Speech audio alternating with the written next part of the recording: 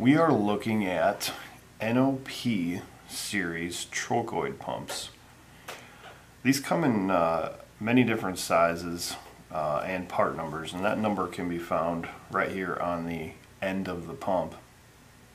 These are commonly used in the machine tool industry for transferring oil or coolant, or using for flood type oil or coolant. There are a few common things that go wrong with these models, and we're going to break one of these down, and I'll show you a couple things to look for. First off, you can get these anywhere from just the basic pump to models with several accessories, and this has got a relief valve and a filter assembly on the pump. So the basis of the pump is the same, and if you add a relief valve, it just takes the place of this cap. If you have a filter assembly, this is ordered this way, so it's not something you can add on to this pump.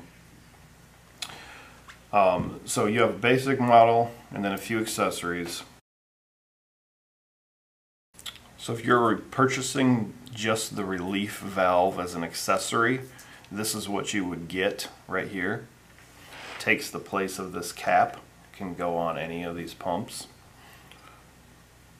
And if you're just looking to increase your pressure and you have a relief valve, this spring is what you need to address. The filter assembly is right here. I believe it comes standard with anywhere from a 200 down to 60 mesh. The filter's not in here, I've already removed it, but that's pretty simple to change or to clean. Alright, there are a couple common failures that we see with these types of pumps. One is an external leak, and the other one is just a pressure loss or loss of flow compared to what you once had. We'll start by taking this apart, and I'll break down a few of the components. So there's two bolts here in the back that just come out, these two bolts. Okay. Then this end cap will come off, or in this case the whole filter assembly will come off, and you'll see that here. The body, or this middle section of the pump, comes apart.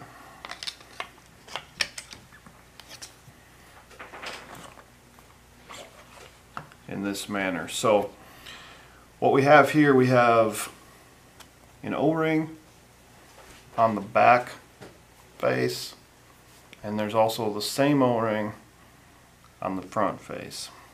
So check those if you have an external leak in this area here. Another common place for an external leak is the front shaft seal between the pump and motor. This seal is held in with a snap ring I've already removed,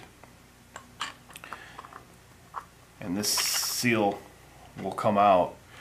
What a lot of people don't know, though, is behind the front seal, there's a little plate, there's an additional seal right here. So if you're replacing one, I suggest replacing both. So we've got our O-rings and our two shaft seals up front for external leaks. That's really about it.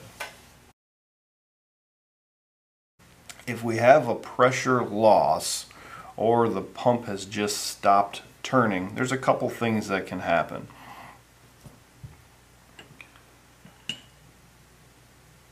One, after you pulled out your shaft, you can see on this particular model we have a lot of scoring in the bushing areas and here. That's an indication this has been run dry for an extended period of time. Will lead to pump seizure eventually. Doesn't look like this one had, but had quite a bit of wear in the bushing area.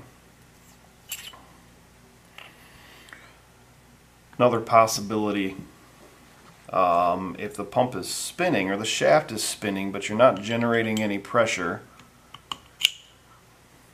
you'll want to check this key that drives the rotor. If this key is broken or sheared, obviously the shaft will just spin, won't generate any pressure.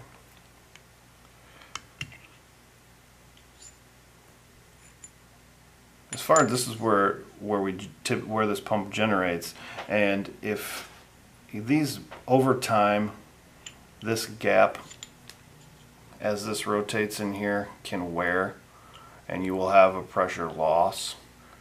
If you've reached that point, probably just best to replace the pump.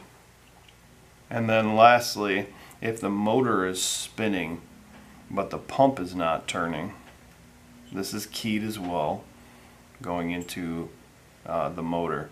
If this key is sheared, obviously you may have a problem.